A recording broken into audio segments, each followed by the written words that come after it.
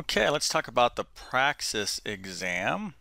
And specifically, we're going to be talking about the elementary education content knowledge exam, and the test code is 5018. So if you're watching this video, assume that you're going to be taking this exam, or you're very bored and you're just browsing around, but that's okay as well. So, again, I'm sure you are interested in the Praxis exams. There are many different types of Praxis exams. That's why we have these test codes. So if you didn't know this, which I'm sure you already do, these are exams that are basically teacher certification exams in several states. Not all states. There's a lot of states that use their own exams, but the Praxis is a it's an excellent exam type, and it's challenging. How do I know? Because I myself am a middle and high school math teacher, and I also taught college. So you know, you got to respect these exams, as you should, because these are professional exams. Your profession is a teacher, okay, and it requires a college degree, certification, etc. So none of these things are going to happen without putting in some serious effort. And I think a lot of people get thrown when they see the word elementary. You know, everybody may think, oh, it's basic and this and that, but I'm sure if you have elementary teacher experience, that's, being a teacher at any level is challenging, okay? And unfortunately, too many people in our society just have no clue what it takes to be an excellent teacher. So we need great teachers. I want to help you get there. So what I want to do is I'm going to go over this practice problem. It'd be a nice basic problem. I'll explain it here in a second.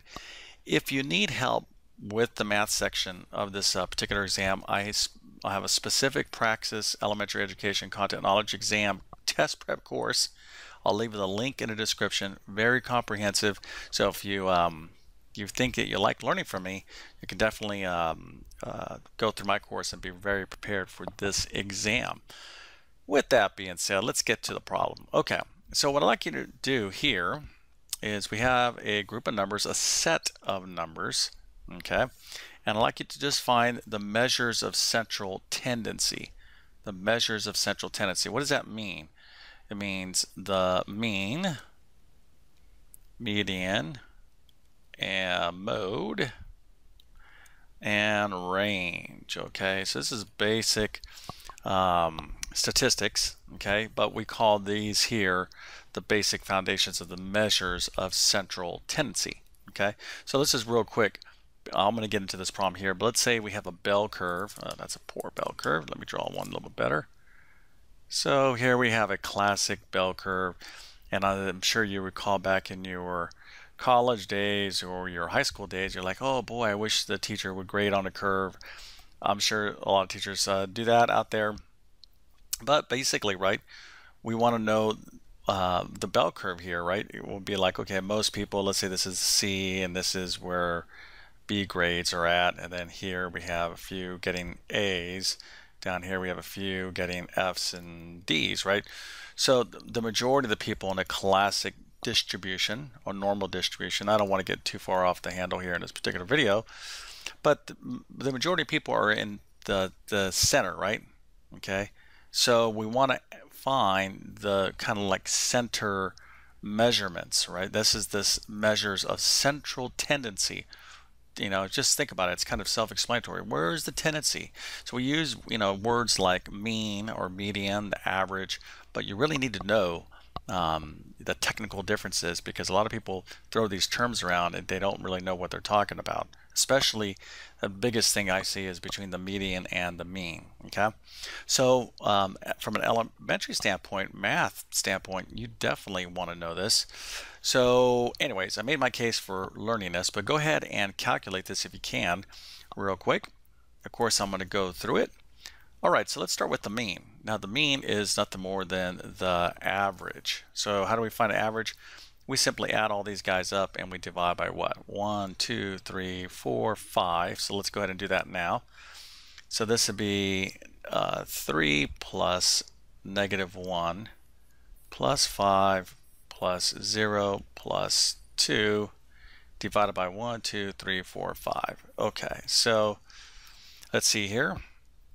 3 plus -1, that gives me a 2. 2 and 5 gives me 7. And then 7 and 2 gives me 9, right? Okay, so this is going to be 9 divided by 5. Let me double check my work. And I do this differently. This gives me 8. This gives me 1. Okay, it is 9. Listen, if there's one thing that I learned through multiple years of teaching and grading, and I'm talking several years, and I have a degree in math and a master's degree, is you are capable of making mistakes even with basic little numbers, especially with basic little numbers, because your mind goes on automatic. You're like, oh yeah, I know this, da da da da, and you kind of like go into autopilot, but really your mind is sleepwalking and you will make errors. So always double check your work when it comes to math or probably anything else. Okay, so 9/5 would be our mean. Now we can get a decimal from that. No need to turn this into a mixed number, but if you got 9 over 5, and if you have a decimal, that's great. Okay. No, but it's not required, at least in this video. Okay, now let's talk about the median. Now, how do we find the median? Well, the first thing we have to do is we have to order this from lowest to highest value. So what's the lowest value here? Well, hopefully you chose -1. So -1 is the least number. It's lower than 0. Okay, so 0 is our next number. So we got -1, 0, then obviously 2, and then we got 3, then lastly we got 5. Okay, so 1, 2, 3, 4, 5 numbers in a data set. Now we can find the median. The median is the middle value. In this case, it's exactly 2 because there are an equal amount of values to the left of 2 and to the right of 2. So the median, like middle, is the middle value. Okay, so here the median is 2. Now let me just grab my handy dandy calculator here. Let me go ahead and just take 9 divided by 5. It's 1.8. Okay, so 1.8 is our average or our mean, and now we have our median which is 2. So we have this data set, and now we're developing these measures of central tendency. We're seeing the tendency for this data, the central tendency is around 2, 1.8, etc. Okay, so this is the whole idea. Now, if there was another number in this data set, let's say like 7, how would we find, this is real quick, take a look at this, how would we find the median? Okay, there is no middle number. 2 is not the middle number, and neither is 3, because we either end up with 3 numbers on one side or 2 on the other, or vice versa. In this case, you have to average the 2 middle numbers. So the average of 2 and 3, this is going to be what? 2.5. Okay, so that's how you find the median when you have a situation where you have the 2 in the middle. Okay, that happens with what? 1, 2, 3, 4, 5, 6. When you have an even set of numbers in your data set, you're going to have to average to get the median. Now, what is the mode?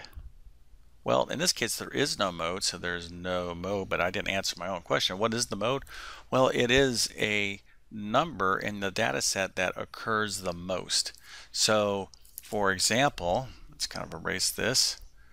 If I had like a 3 over here, I have a 3 showing up twice. So this 3 repeats the most. Okay, so the number that has the highest frequency, or the value that has the highest frequency in your data set, is the mode. In this case, there is no mode. Okay, all right, so let's go back to our range. Okay, let me just make sure I have all the right numbers here. So I do. Don't want to make any mistakes. So our range is what?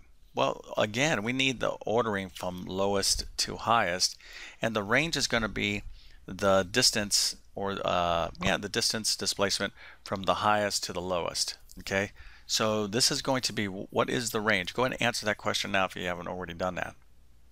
Hopefully you didn't say 4, because that would be incorrect. It's 5 minus a -1. That's the distance. So this is going to be 5 minus a -1 is 5 plus 1. It's 6. So the range is 6. Okay, now why is that? Well, it's the distance between 5 and -1 on the real number line. So let's take a look at a real number line. I can draw that better than that. Let's do it right here. Okay, so here is 0, and here is 5, and here is -1. So what's the distance? Well, I got to go 5 here, right? And then I got to go another one more unit right here. Remember, distance is in positive units. That's why this is 6. So 5 and 1 is a 6 total units away. So that is our range. So all these here are the basic measures of central tendency, something you absolutely want to know. Very basic type of stuff, but again, the basic stuff is often the things that people confuse the most. And this is just a sample of the type of math that you're going to need to know. You're definitely going to have to, if you have a math phobia, if you hate math, or you've been away from it from a long time, do yourself the favor and really do a good review for the Praxis, because the worst thing you can do is be like, oh, I know everything else but the math section. Then you go in, you're taking, you're handling the math questions, and you fail the exam by 1 point. That happens all the time. If you take a look at some of the passing rates on some of these exams, I believe for the Praxis exam that I took for the high school level, which like had calculus and stuff on it, I believe it was like the first time out, it's like a 50% passing rate. So you absolutely can pass these or fail these exams. So don't do that. Okay, don't go in and wait more time and spend more money, etc. Study hard and get it done the first time. All right, so if you like the way I teach, I would certainly encourage you to subscribe to my channel. I'm posting videos literally like all the time. I have hundreds of videos on my channel right now that could benefit you for this particular Praxis exam. Also, I'm going to leave the link to my actual Praxis test prep course for this exam in a description of this video, so you can check that out. If you enjoyed the video, I would appreciate a thumbs up and leave me some feedback. Let me know how your exam efforts are going. Did you take the exam more than a few times? Are you struggling in a particular area? Your feedback is what helps me get better so I can make more videos like this. But with that being said, I want to applaud you for choosing education as a career. It's challenging. However, there's a tremendous amount of rewards, and you got to work at it. Okay, you definitely have to work not only just to get your education and your certifications, but to build the skill of teaching. Okay, but we need great teachers out there. So I wish you all the best. Thank you for your time, and have a great day.